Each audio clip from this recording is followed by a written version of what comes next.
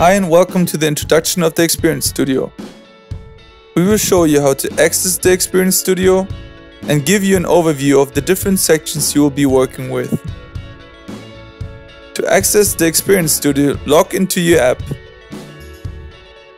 Click on the profile menu in the top right corner and select Experience Studio.